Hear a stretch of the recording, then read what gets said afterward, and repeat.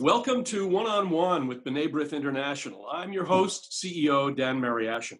Thank you for spending some time with us today. I hope you're staying home, wearing your masks, washing your hands, and taking good care of yourselves. Our goal is to bring you conversations that provide meaningful perspectives on a range of topics. And we're really pleased today to have as our guest from Brussels, Ambassador Francesco Talò, Italy's permanent representative to NATO. He's a diplomat with long-time experience serving around the globe. He first joined Italy's Foreign Service in 1984. He's since held several key postings, such as Consul General in New York. He was part of the permanent mission of Italy to the United Nations, and he was director for South America within Italy's Ministry of Foreign Affairs. More recently, Ambassador Talò served as Italy's ambassador to Israel, and before becoming Italy's permanent representative to NATO, he was coordinator for the 2018 OSCE Conference Against Anti-Semitism, which was held in Rome. Now, in our conversation today, I'll be asking Ambassador Talò about his home country's response to the coronavirus pandemic, his time as Italy's ambassador to Israel, and his efforts to combat anti-Semitism in Europe. Mr. Ambassador, welcome to the program. Thank you so much. It's a great pleasure to meet you. So we are, each of us is in the house as well. Actually now I'm working today. We are alternating week of work from home and a week in my office at NATO. So we made two teams and in order to be safe, but to ensure continuity. And somehow I'm entering already in a topic of discussion because our lives are so much conditioned by this great emergency. So I want to start really, if I can, just with that and Italy, because Italy really was at first the hardest hit, and really for days. We're sitting here in the United States, and of course we have clearly our own very serious problems. But for days, really, a lot of the focus was on Italy. Now that seems to have flattened out a bit. I just want to say one thing. B'nai B'rith Italy, for example, was very early on. I had put out an appeal to us to see if we could be helpful in some way. And B'nai B'rith actually did send 27,000 face guards for medical personnel to the government in the Lombardy region, which of course was the hardest hit. How is it now? How is the situation going forward in Italy today? Well, things are going better, but we are still in the tunnel. So the situation is not yet, let's say, really good, not at all. People are dying. But there is a clear improvement of the situation. And this is thanks, first of all, solidarity we received. Thank you to B'nai B'rith. And the discipline of Italian citizens, the hard work of our healthcare people. So I really have to pay homage to our national health system. I think that in these days, really, they are like the firefighters on September 11th. I remember all the admiration we had for firefighters and policemen in New York City. The same is now all over Italy, especially in Lombardy, for medical doctors, for all the personnel working in hospitals.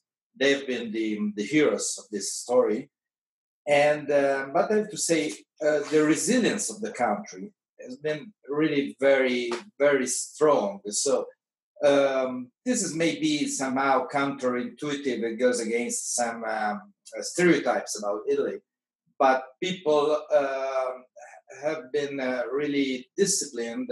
So the measures taken early, maybe never enough early, but early by the government in terms of confinement, lockdown, worked. There have been very severe measures, but people accepted them because understood that this was in the interest of health. Now, since few days, starting last Monday, there has been a passage, a very gradual one, to a so-called phase 2. And so something is opening, but still people are wearing masks, lots of business are closed. And let's see, if things will continue with this positive trend, there will be further openings. And something important, and here I come to our work at NATO, is that, for instance, we are no more requesting assistance from allied countries like we did from the beginning, and it's been really great, the assistance we received. We are really grateful to the allied countries. Now we don't request it anymore. Instead, we are starting to offer assistance to others. And it's a two-way solidarity, of course. It cannot never be one way.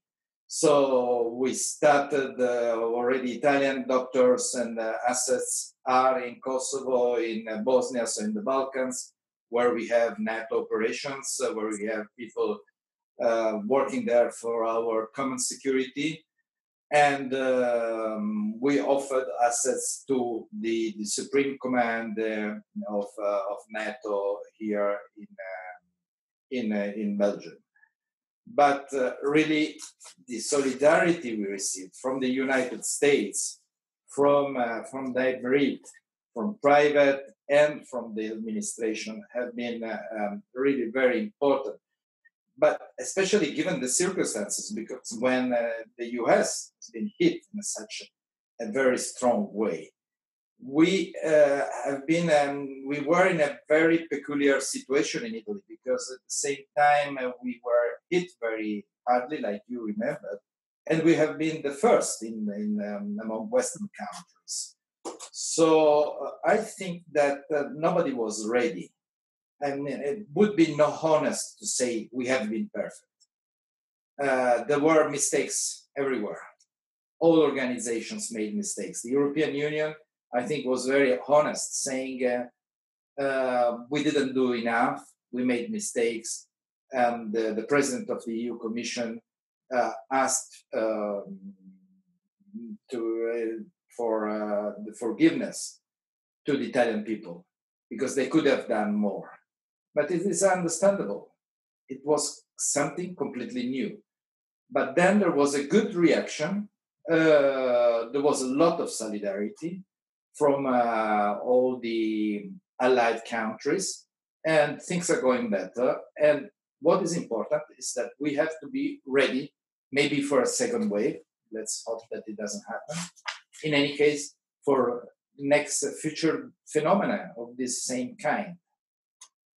Well, I think we've all learned a lot from this. We certainly hope there won't be a second wave, but it is interesting to hear that your doctors and your medical people, your public health people, are now reaching out to help others, and maybe that is, one of the silver linings, if we can call it that, in this terrible pandemic, that even over 6 weeks, people have picked up information, ways of treating others, best practices, if you will, and now are sharing with others. And that's certainly an important development out of all of the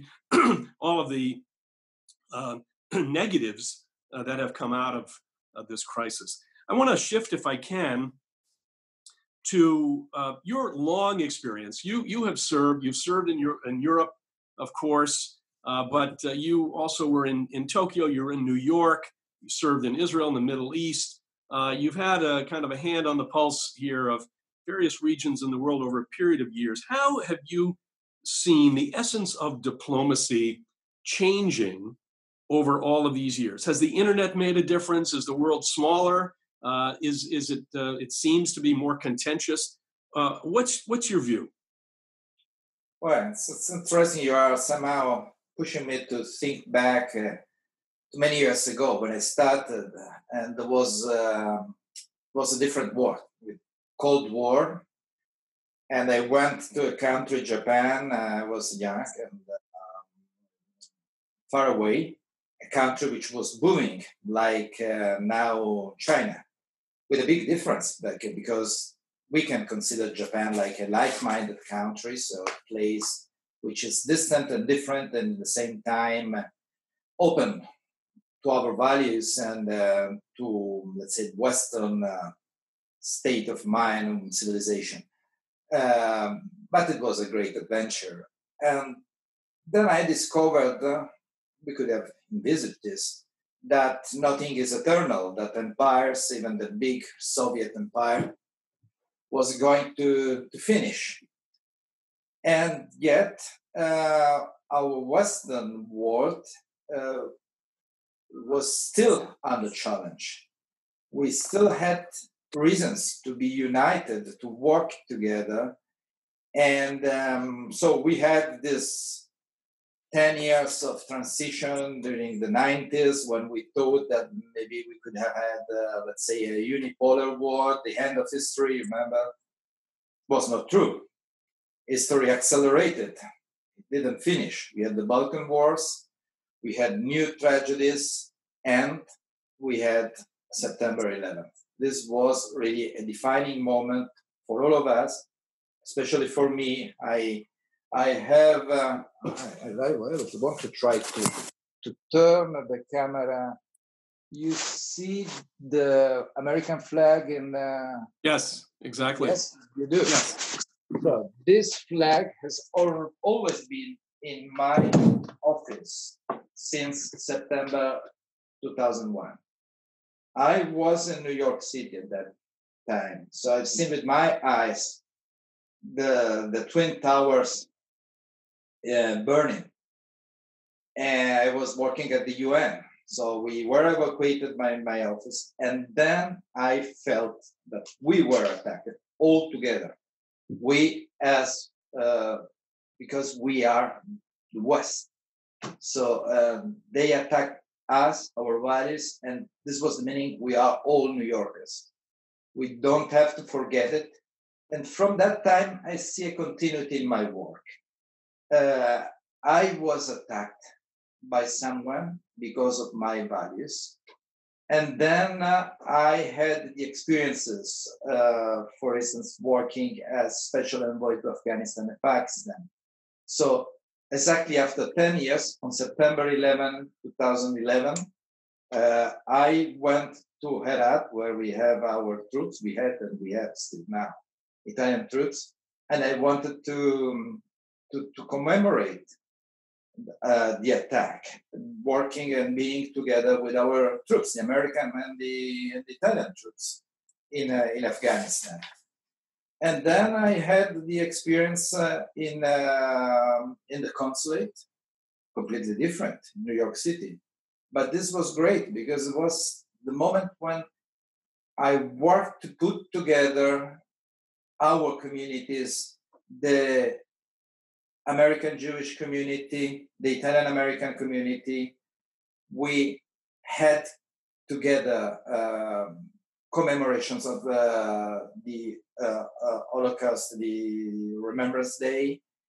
And this was still in order to underline our common values, the values which had been attacked.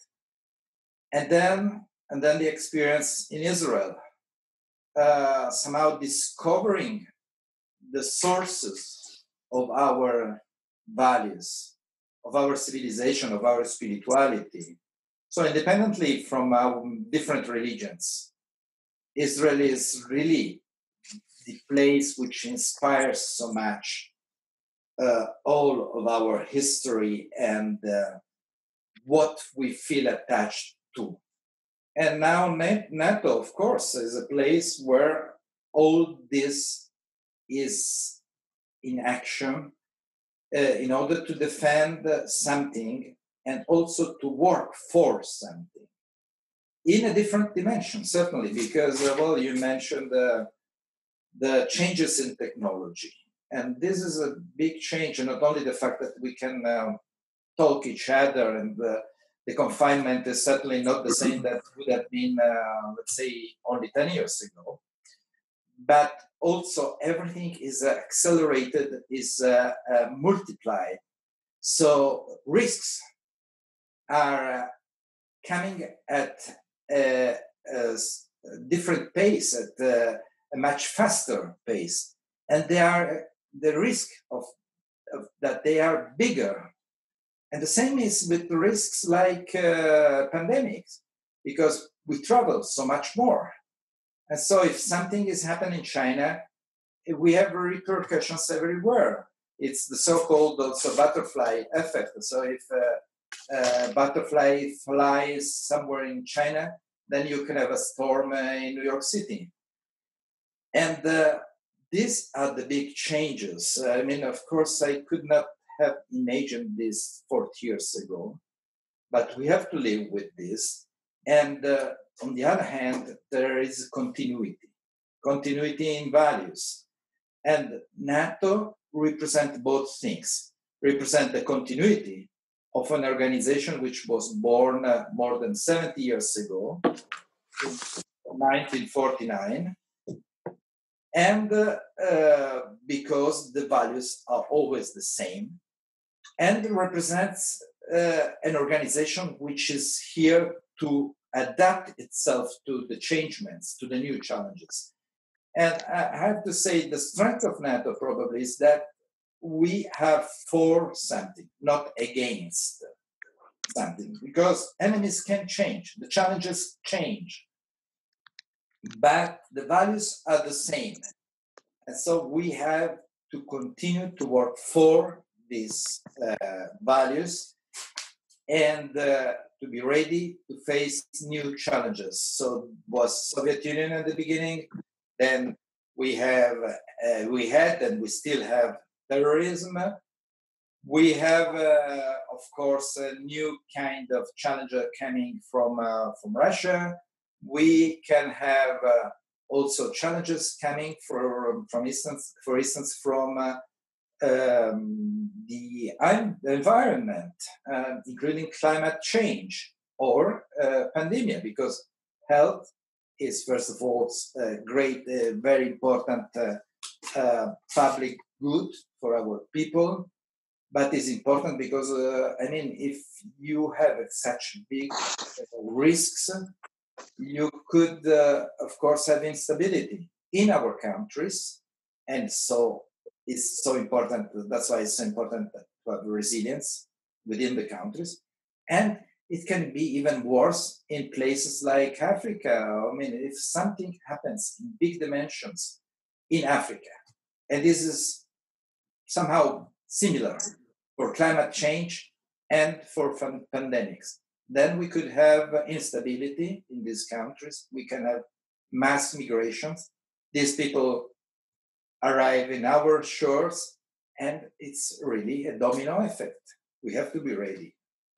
Well, certainly, we say, you've had a front seat to history, really at the end of the 20th century, the beginning of the 21st, and clearly your experience in serving these posts almost on every continent, I think, has given you really an important worldview. So we appreciate that look at that worldview. I want to go back to something you did just earlier this year. You spearheaded NATO's first ceremony to commemorate International Holocaust Remembrance Day in Brussels. It was an incredibly moving tribute, and one with great importance. I mean, after all, there is a connection because international alliances, particularly NATO and the United Nations, of course, are the foundations of post-World War II society. Now, Jewish issues or Jewish-related issues have really been of special interest to you, and you've done so much to address them in your various positions. Prior to your appointment at NATO, you were the coordinator on a very important conference on anti-Semitism during Italy's chairmanship of the OSCE, the Organization for Security and Cooperation in Europe, and I was privileged to have participated in that program. There were diplomats, NGOs, experts on the subject, and it really was an important event and it had an important place at a time when anti-Semitism particularly was spiking in Europe. But now, of course, we see it everywhere, including here in the United States. Now, looking back, what do you think were the major accomplishments and major achievements of both the commemoration at NATO and also the conference in Rome? What do you think? Because we're looking back, first of all, to the first part of this year, to January, but then looking back a couple of years, and things move so quickly, as you've just said, they move so quickly. What do you think the major achievements were? I think that what is important is that we should always be aware of who we are, which are the foundations of our daily work. I mean, we don't work only, of course, to have a salary or to do things, but also to defend values and our essence. So we are countries which are based on values like individual freedom, like equality and democracy. And of course, this means that we cannot accept racism, we cannot accept intolerance. And anti-Semitism, of course, is the biggest manifestation of all these sins that human beings can and continue to do against ourselves. And so NATO was born because of this, because was born after World War II, of the biggest tragedy of humankind. And somehow we need to remember this. It's not only putting together military staff and people. Of course, this is our daily work, is very important. But why we do it? And we do it in order that we do not repeat the tragedies of the 20th century. And in order to do it, we have to work daily.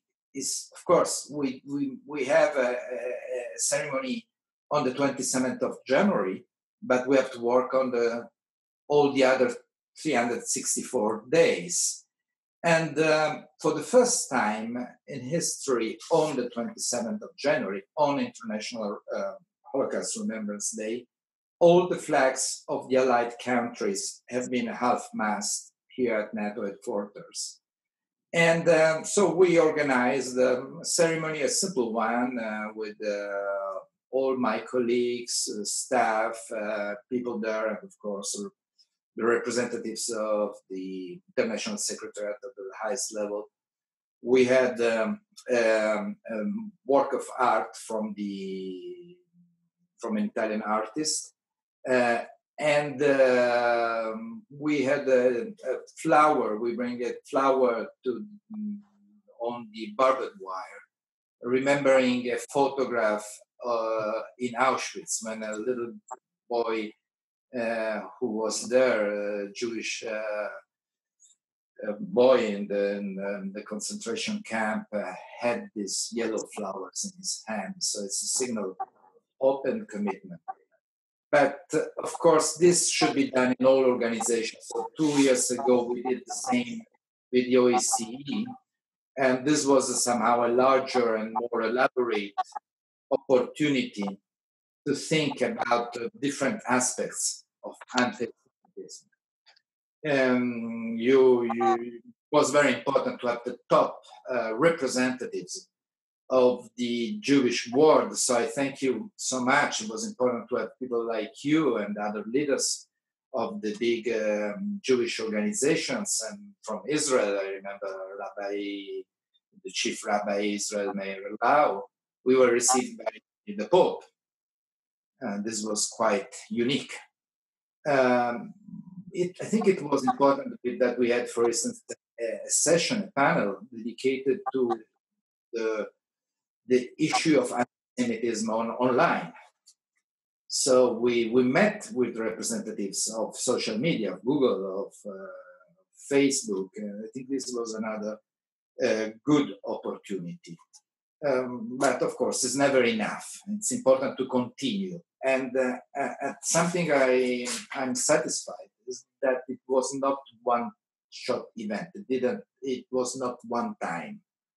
We asked the following presidency of OSCE to continue. And this is something that the Italian minister asked on that very day to the Slovak representative. And they say, yes, of course, we will do it next year. And in fact, it was repeated in Bratislava. And this year, again, the Albanian presidency did the same, did another conference. And so there is continuity. It's not enough, but we are seeing some fruits. So in Italy, eventually we have a special representative of government to deal with this issue. It was strange that we didn't have, but finally we have it. Eventually we have it. We are also eventually working on the definition of anti-Semitism. It's another step. There is much to do.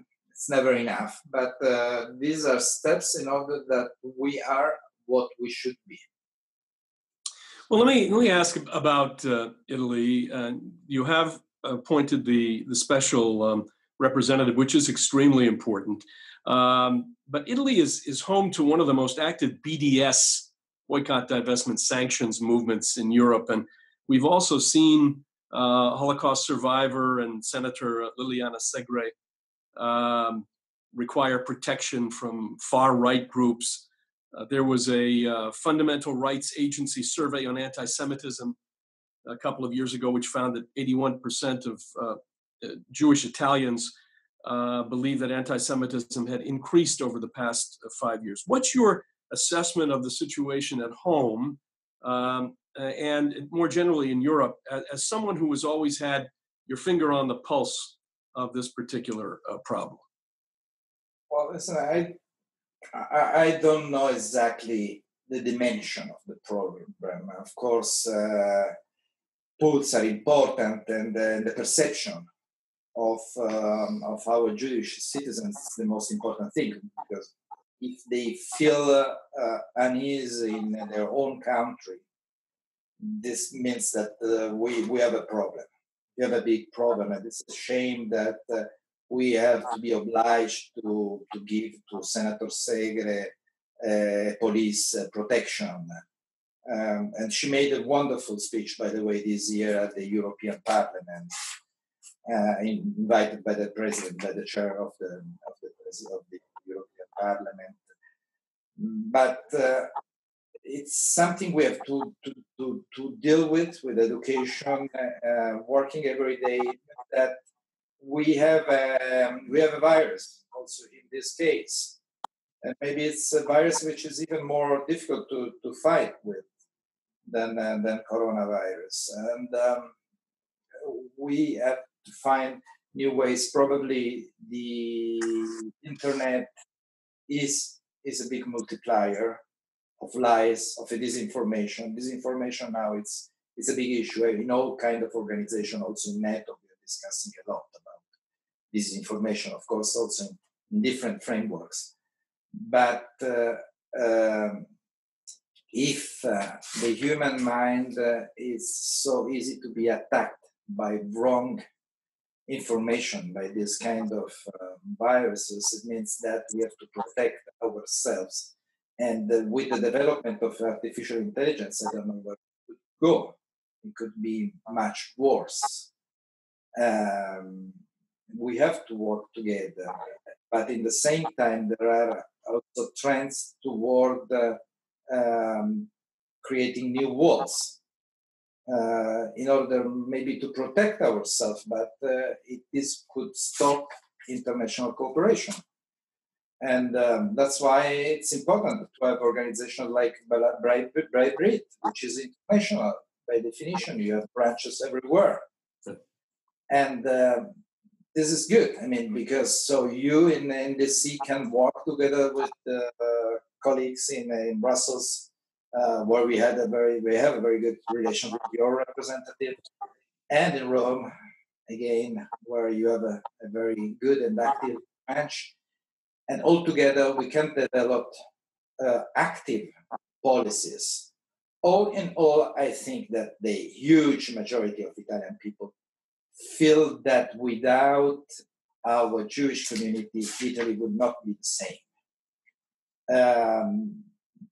But this is valid everywhere in the world, of course. But in Italy, it's very special because, especially for myself, living in Rome, in the center of the city, I mean, I cannot imagine. I mean, I can walk. It's a short distance to the Roman ghetto. They are much more Roman than myself. They are the true Romans since 2,000 years. And so they speak the Roman dialect more than anyone else, and the cuisine and all the history. And so we need to preserve this because this is our own identity. And this is related with Israel. You mentioned BDS. I mean, Israel is also and so much part of our own identity. So we need Israel. It's not only that we have to defend the existence of Israel, but if Israel didn't exist, we have to invent it. We have to have it. So Israel not only has the right to exist, but has the duty to exist for us. So this is why BDS is something absurd. This goes against common sense. When I was in Israel, I said, well, instead of having BDS, we should have PDS, which is promote, develop, and support the relationship with Israel, which is so important to all of us. Of course, one can have different opinions on the current government of Israel. The nice thing is that, like in the US or in Italy, government can change. Israel stays, the US stays, Italy is the same, because we are Western democracies. So we are what we are because we are free, and the country is over the government, and the country represents values which are of fundamental importance for all of us. I just have one thing about the Italian Jewish community, and you're so right. I mean, it's an ancient community, and it's a community that we're very, very proud of because of its many accomplishments, and because of really it is one of the iconic historic communities. I just one final question on Israel. You served for 5 years, which is really it's time, really enough time to really immerse yourself into the country, into its people, into its culture. And while you were there, there was one of the Gaza wars. I think it was Protected Edge. Yeah. And this was a defensive war, as all of Israel's wars have been. They've been defensive. Rockets were coming in. Israel needed to respond, of course. As a result of that, and not only Protective Edge, but we've seen in other cases where it has had to defend itself.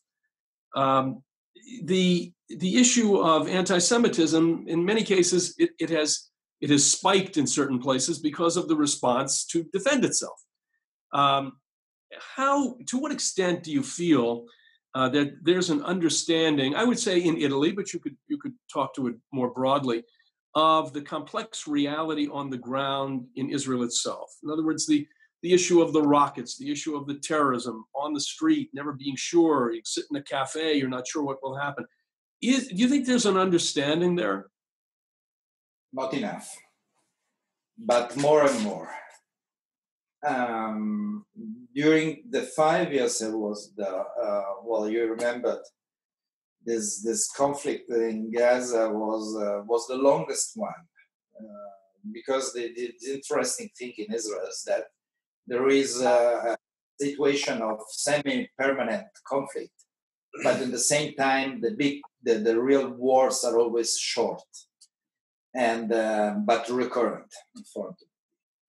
And so I was attacked again. The feeling was in somehow similar of September 11, because I mean the rockets were arriving to all of us, So they didn't distinguish if what was a foreigner or what was an Israeli citizen. I remember that I think the first victim of a rocket coming from Gaza was not a Jewish citizen, was a Bedouin, was an Arab Israeli citizen.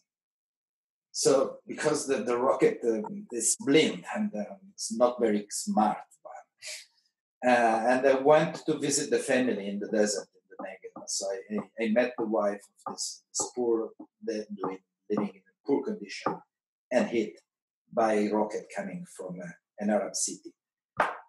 Anyhow, you're right. There is not enough understanding because the crisis is very complicated. Because, of course, like in many crises, there are victims everywhere, and there are reasons everywhere, and it's easy to manipulate. So people who are out don't understand clearly the situation. Plus, we have this terrible thing of anti-Semitism, which should have nothing to do. It's absurd. Instead, we have seen in 2014 people going on the streets in European capitals against Israel and in the same time against the Jews. The Jews, this concept, which is really like an evil in the eyes of some people. But in the same time, I think there is more and more sympathy for Israel, having more and more visitors. I mean, the best way to have people understand Israel is to visit it, to understand the dimension of the country, the vitality of the country, the freedom, and of course the problems it has. The problems of security also may be the wrong aspects. I mean, one can have different ideas. And this is also a nice thing about Israel. You visit Israel and you see people thinking in the opposite way. Of course, this is typical Jewish, we would say. I mean, there are people fighting each other continuously about ideas, and this is very nice. And but we have really a boom of visitors. We push toward this, and this is somehow part of this campaign I'm working for, to promote and to develop the relationship. It was not so difficult because of the interest of the country, because of tourism, because of pilgrimage, because of course, scientific relations. We had a boom of scientific relations, of trade relations. And all visitors, after they spent few days, said, well, it's different from how I imagined it. I had many, many meetings with groups of travelers from Italy, of all kinds, from the parliament, government, students, military, business. And I always ask them, how is it? Did you imagine that it was like this? And they say, no, it's different. It's much better. And yes, we understand that there are big issues, that there are big problems. They are able to solve them. Of course, they can make mistakes. Not everything is perfect. But situation is not so much that there is one side that is wrong, the other side is always right. There are victims and there are those who attack. No. And we know from where the rockets were coming. Well, Mr. Ambassador, thank you so much, really, for all you've done in so many different areas. Now at NATO, as ambassador to Israel, that conference on anti-Semitism really, I think, raised the level of attention to a very serious problem that was then really beginning to reach a point of critical mass. We certainly appreciate your efforts in that. And we also hope, visiting it's the best medicine. Whether it's visiting Israel, visiting Italy, or the United States, we certainly hope that everybody will be able to get back and do that in terms of people to people. And that's always an important part of relations amongst our people. So we thank you for all you've done. Thank you, Dan. I hope to meet you in Brussels soon. In person. Yes. All right. Special thanks to Ambassador Francesco Talò for joining me today. And thank you for tuning in to One-on-One with B'nai B'rith International.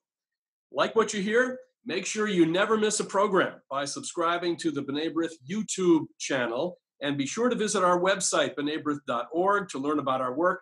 Like us on Facebook and follow us on Twitter. For my guest, Ambassador Francesco Talò, I'm your host, Dan Mariaschin. We'll talk to you next time on One-on-One with B'nai B'rith International.